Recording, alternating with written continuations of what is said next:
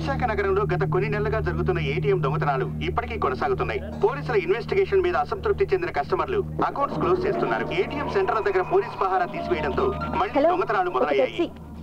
ఈ విషయం మీద వివరాలు అందించడానికి మా ప్రతినిధి నిషా సిద్ధంగా ఉంది. చెప్పండి నిషా, మీ దగ్గర ఉన్న వివరాలు ఏంటి? సురేష్, కంప్యూటర్ కనిపెట్టడం ద్వారా ప్రజలకు జరిగిన మేలు ఏంటంటే ఏటీఎం బ్యాంకింగ్ సిస్టమ్ 24 గంటలు ప్రజలకు సేవలు అందిస్తున్న ఈ ఏటీఎం సిస్టమ్స్ మీద ఈ సంఘటన నమ్మకం కోల్పోయేలా చేసింది.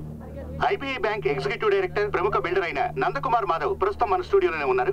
మిస్టర్ మాధవ్, ఇప్పటికే మీ ఐబీఐ బ్యాంక్ ఇబ్బందుల్లో ఉంది. మళ్ళీ ఏటీఎం దొంగతనాలు మొదలవటంపై మీ అభిప్రాయం ఏంటి?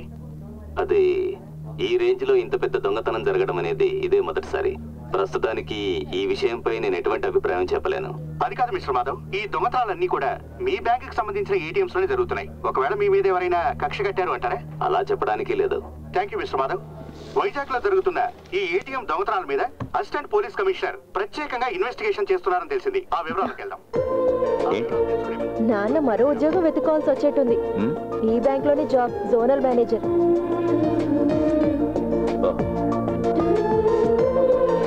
கவலைப்படாதபி, கூடி சீக்கிரம் எல்லாம் சரியாகும். கடவுளே, தமிழா?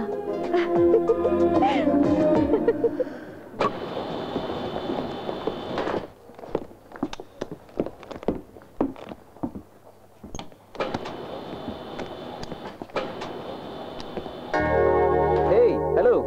Hello. Come on. మీరు కూడా 7th ఫ్లోర్ కేనా? అవును, 7C.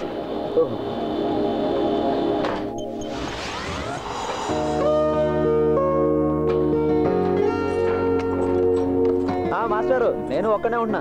ఫ్రీగా ఉన్నప్పుడు రండి. ఫ్రీగా ఉంటే వస్తాను.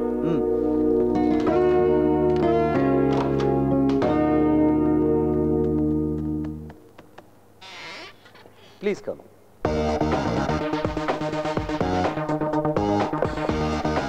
Sir, ACP.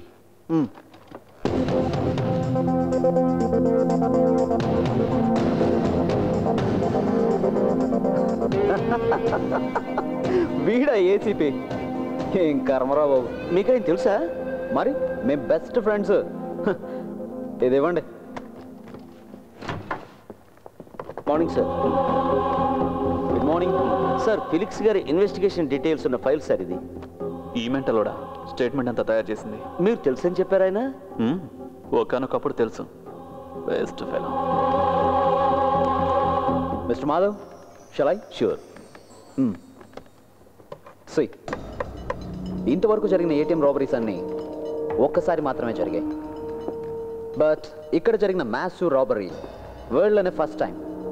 ఆన్లైన్ బ్యాంకింగ్ ఉన్న ఈ కాలంలో ఒకే బ్యాంకుకు చెందిన కస్టమర్స్ అందరి వివరాలు తను గుప్పెట్లో పెట్టుకోగలిగాడు అంటే భవిష్యత్ కాలంలో బ్యాంక్ అంతం చూడడం, అకాల మరణం. అంతం గురించి చెప్పడానికి వీడు పెద్ద నోస్టడామస్. అంటే మీరేం చేయలేనంటారా? నో, నేనేం అలా అనలేదు మాధవ్. చూడండి, ఈ ఏసీపీ ఏం చెప్పాడో నాకు తెలియదు, కానీ ఈ రాబరీ వెనకాల ఒక టెక్నికల్ మెథడ్ ఉంది. దాన్ని ప్రతిభ అని నేను అంటాను. ఆ ప్రతిభను ఎలక్ట్రానిక్స్లో చూపించుంటే చాలా గొప్పవాడై ఉండేవాడు. బట్ అదే సమయంలో తన ప్రతిభను అన్ని బ్యాంకులు ఇలాగే చూపించుంటే అన్ని బ్యాంకులు కూడా ఇబ్బందుల్లో పడి ఉండేవి. ఇక్కడ ఈ బ్యాంకులో మాత్రమే ఇలా జరుగుతోంది అంటే ఇది కేవలం డబ్బు కోసం జరుగుతున్న రాబరీ కాదు, బ్యాంకు నాశనాన్ని కూడా కోరుకుంటున్నాడు. బహుశా అది ఒక్కరు కావచ్చు, కొందరు కావచ్చు, లేదా ఒక సంస్థ అయినా కావచ్చు. మిస్టర్, ఎస్, మీరు మీ సైంటిఫిక్ సైడ్ మాత్రం ఎక్స్ప్లెయిన్ చేస్తే చాలు. దొంగ ఎవరైనా కావచ్చు, పట్టుకునేది పోలీసులు. మా పని మమ్మల్ని చేసుకొనివ్వండి. మీ ఘనకార్యాల గురించి చెప్పక్కర్లేదు. ఏటీఎంకి వచ్చే వాళ్ళ పాకెట్స్, బ్యాగ్స్, చివరికి అండర్వేర్లు కూడా చెక్ చేస్తున్నారు. ఈ కారణంగా చాలా మంది అకౌంట్స్ క్లోజ్ చేసుకుంటున్నారు, తెలుసా మీకు? అందువల్లనే హోమ్ మినిస్టర్తో మాట్లాడి ఏటీఎం దగ్గర పోలీసుల్ని తీసేయించాల్సి వచ్చింది. కానీ ప్రజలకి మాత్రం ఇన్వెస్టిగేషన్ అని కలరిస్తారు. ఆపవయ్యా, నేను నిన్ను మొదటి నుంచి గమనిస్తూనే ఉన్నాను. కాకి డ్రెస్ అంటేనే నీకు పడనట్టుంది. మిస్టర్, మహత్తరమైన విషయం ఏదైనా కనిపెడితే కొంచెం మాకు చెప్పు. అంజనా అరోరా. లేదు, ఇతనితో అన్నాను. మిస్టర్ సుందరం. సరే, ఈ అంజనా అరోరా అది అతనితో అన్నాను. మిస్టర్ మాధవ్, ప్రస్తుతానికి మనకి రెండే దారులు ఉన్నాయి. ఒకటి, వెంటనే పిన్ నెంబర్ చేంజ్ చేసుకోమని కస్టమర్స్కి ఆదేశాలు ఇవ్వడం. 2, మిషన్లో లోడ్ చేసే కరెన్సీ సీరియల్ నెంబర్ని రికార్డ్ చేసే సిస్టమ్ని ఏర్పాటు చేయడం. Let's see. Okay.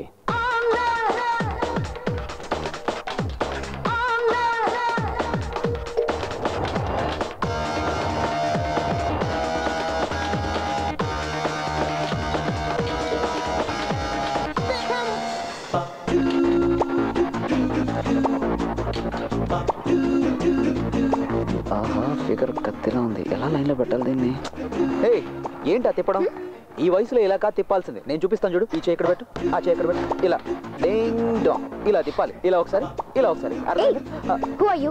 Instructor? No no no, yeah instructor. పట్టుకో.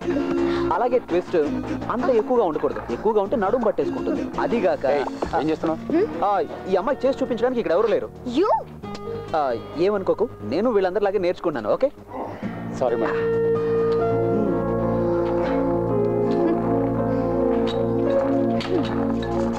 Good morning. Good morning sir. We are waiting for you.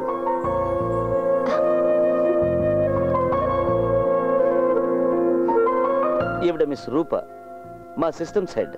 Mumbai head office నుంచి మీకు అసిస్ట్ చేయడానికి గాను తను ఇక్కడికి వచ్చింది. హలో. హాయ్.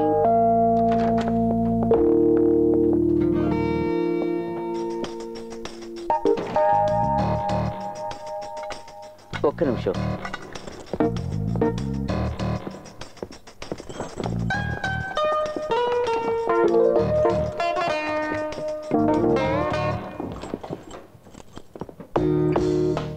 సార్, ఇది అకౌంట్కి రాని డబ్బు. సార్ ఫోన్ చేసి చెప్పారు.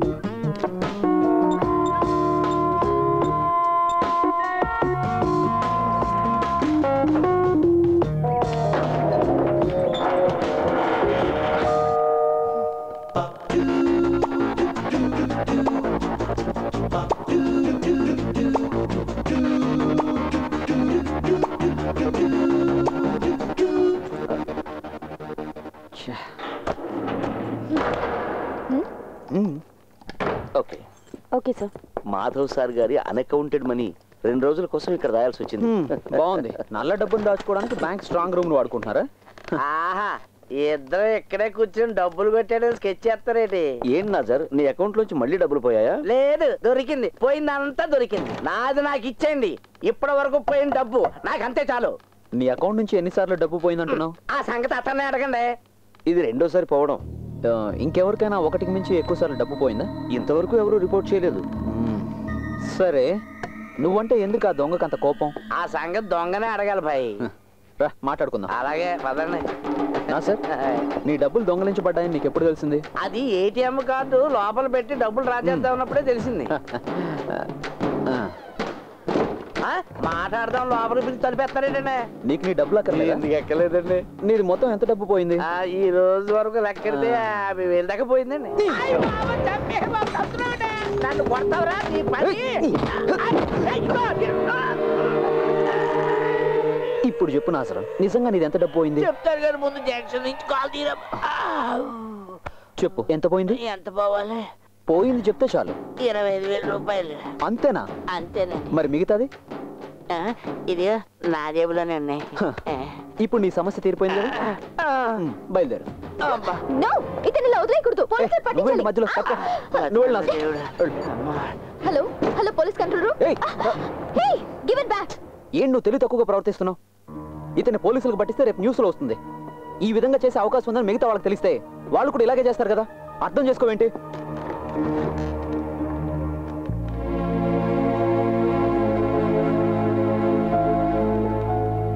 సారీ. It's okay. ఒరే సొక్క మీద సొక్క వేసుకున్నాడా? ఈ వాల్తేరుడితో ఎట్టుకున్నావు. నీ సంగతి ఏంటో తేలిస్తాను తారా.